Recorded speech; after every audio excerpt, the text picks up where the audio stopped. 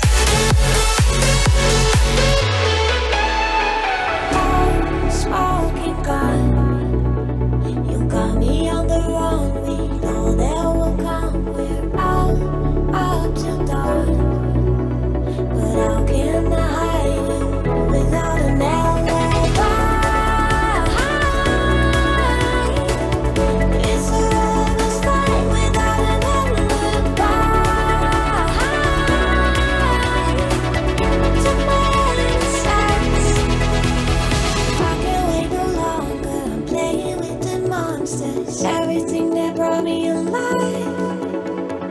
Oh, we're all like monsters, playing with the monsters. They brought me alive, but got no alibi.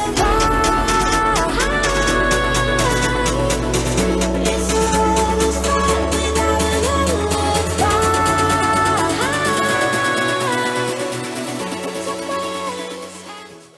Hey Mini enthusiasts, how are you doing? Welcome back. I hope you're all well and I hope you're having a great day. So we are in Mark's Mini Cooper S Madgwick, which was built by Swiftune Engineering. If you've been watching the build series all through, thanks for joining in. Thanks for watching. If you haven't watched it yet, go back and watch the build series. I'll put a card up here. It's an absolutely amazing build. And like the video title suggests, I think this is the best Mini Cooper S that money can buy. So I won't go into detail of the tech specs, but just to give you a few highlights. So this is a 1380cc A-series engine built by Swiftune, running twin SU-Carburettors.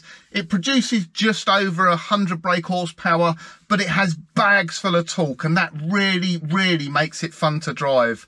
So it's a genuine 1963 Cooper S. It's had a full nut and bolt restoration, and it is in absolutely amazing condition. And then it has been assembled by Swiftune Engineering, and it has one of their engines in it. It's fettled by them, it's been tuned by them, and wow, what a hoot it is to drive. It has bags of torque, and going down the A and B roads, what great fun it is. It really is a pleasure to drive. And to think this car was around in 1963, what amazing fun it must have been back then. I drive lots of modern cars, and you just forget how much fun these older classic cars are to drive. There's no computers, there's no ABS, there's no wizardry going on. It is just you, your hands, your feet, and the car at your disposal. And you do everything yourself. The noise, the smells, the handling. It's just, I can't put it into words. It is just phenomenal. I'm not going to waffle on like I normally do. Let's get out and drive this car because it is absolutely awesome. And I'll just leave you with some videos and photos of this amazing little car.